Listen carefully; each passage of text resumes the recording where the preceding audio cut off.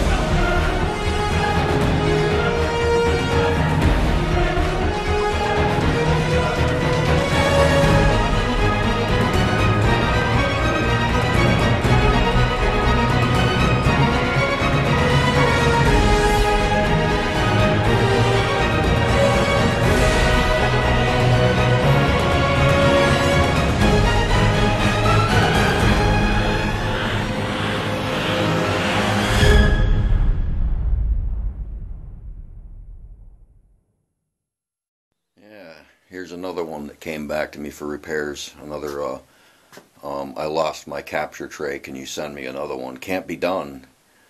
It has to be shipped back to me, and the customer has to pay the shipping. And then it has to be back engineered because it's not the way it's done. The capture tray is built before the skid plate and the exit plate get put on, before the aluminum rails that hold the exit plate are put on. So when it comes back to me, it has to be back engineered and lined up perfectly and fit snug. So it's an interesting task. It can be done, but you better be damn good. So I don't know. I don't understand how people are losing their capture trays. It's beyond it's beyond me. I've never lost one.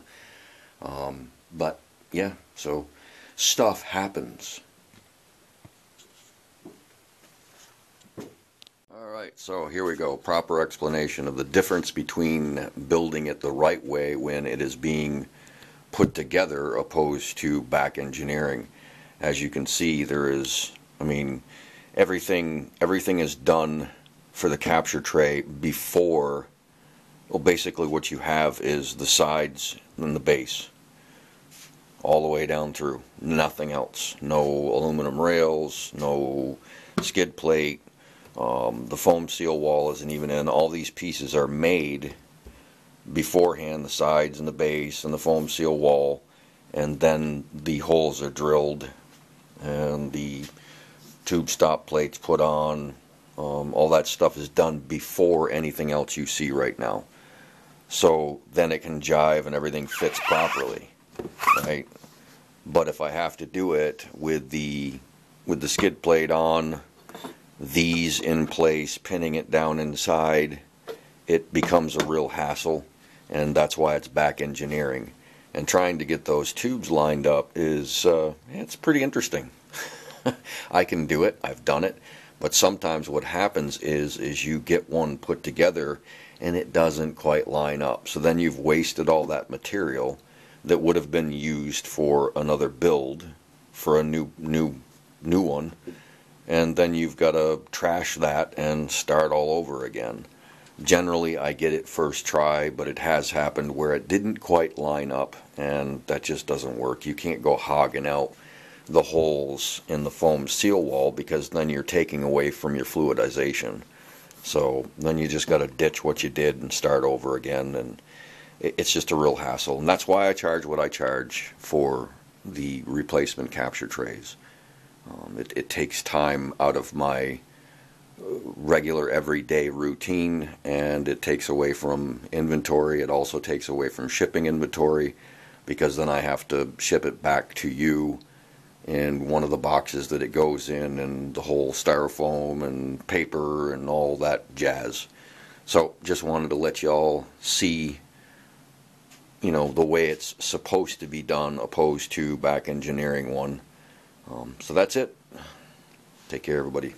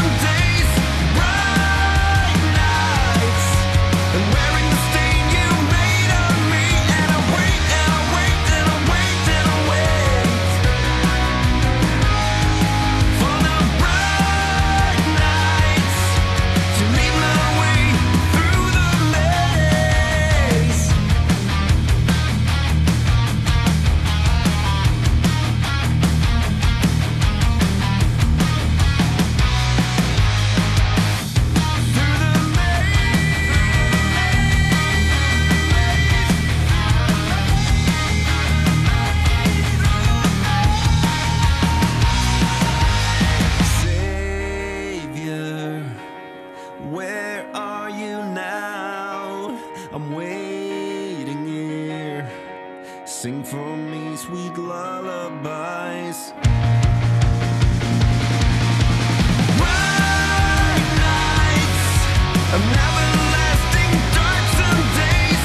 Bright nights, and wearing the stain you made on me. And I wait, and I wait, and I wait, and I wait for the bright nights to lead my way through the maze.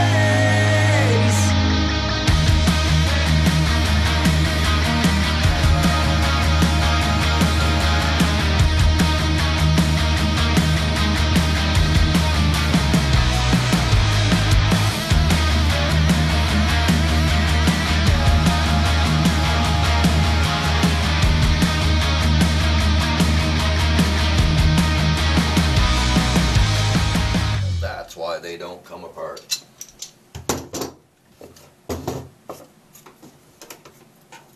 So if there's ever anybody who manages to abuse them so badly that they start to separate, which I don't even see how it's possible, but I've had one customer who managed to do that somehow and then claimed it was because of defects. Well, that's just, I'm sorry.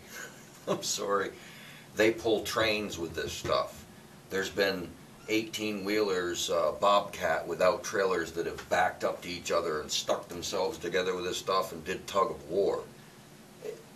I don't know. I don't know, but this stuff does not come off. I mean, I could stand on this and it wouldn't come off. But anyway, they're pressed. Aluminum is cleaned before that stuff even goes on, and they get pressed on. So that's why they don't come apart.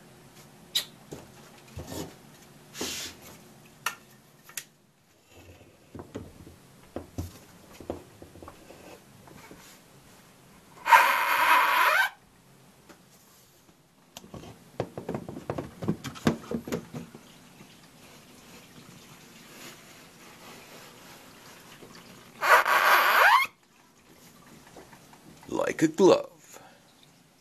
Alright folks, that's about a wrap. This one's done. The only thing I have to do now is marine adhesive sealant on the back side of this and along the edges. Put it on the curing rack. It's done. This one's heading to California. Can't remember the customer's name, but I'm going to let him know when I ship this that it was used in this video. So yeah, I thank you all for watching. Those of you who are on the website seeing this video, 2 words, Green Mountain Gold Trap on YouTube. Lots of videos out there on the channel where you can see it in action. That's about it. So don't forget to comment and subscribe and all that good stuff. Take care, everybody. I got to finish this so I can go deal with some other stuff. See ya.